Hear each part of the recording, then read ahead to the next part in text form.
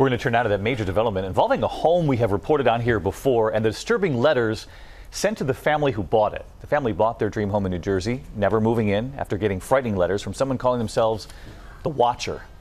Now the family has finally found someone. I got everyone's attention here. Someone's going to buy that house. Gio Benitez is here with more. Hey, Gio. Hey, David. Good morning. Yeah, for years, so many thought nobody would buy this house because of all that negative publicity with those threatening letters. But this morning, we know the family has finally gotten rid of it by taking a major financial loss.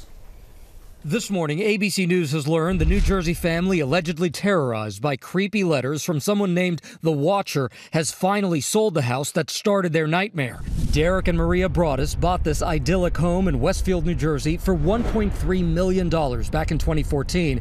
But they say a stranger kept them from moving in by sending letters like this. I watch and wait for the day the young blood will be mine again. And I pass by many times a day. You know I will be watching. I've lived here my whole life, so yeah, it was a pretty big shocker. Now, 5 years later, the family's selling the property that they've never lived in, that has haunted them for years, taking a loss, selling it for $400,000 less than they paid for it. We spoke with their attorney in the midst of their ordeal. It's a great house. This is a total tragedy and nightmare for my clients. The Watcher's letters describing anger about renovations to the home and detailing the movements of the family and their kids. One letter saying, all of the windows and doors allow me to watch you and track you as you move through the house. From day one, they've been trying to solve this case. They hired a forensic linguist to take a look at the letters and see if there were any patterns. They scoured the internet looking for clues. But despite years of investigations, and while authorities did discover some DNA evidence, they never found enough to charge a suspect. Our police department conducted an exhaustive investigation.